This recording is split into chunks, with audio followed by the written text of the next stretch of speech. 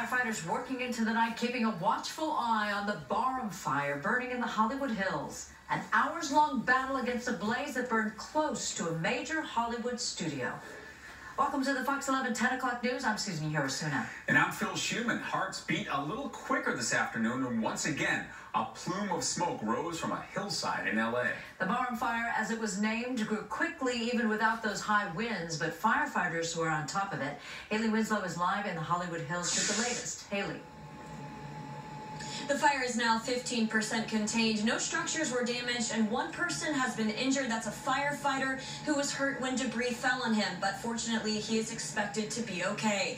Firefighters will be here throughout the night to make sure this fire stays under control.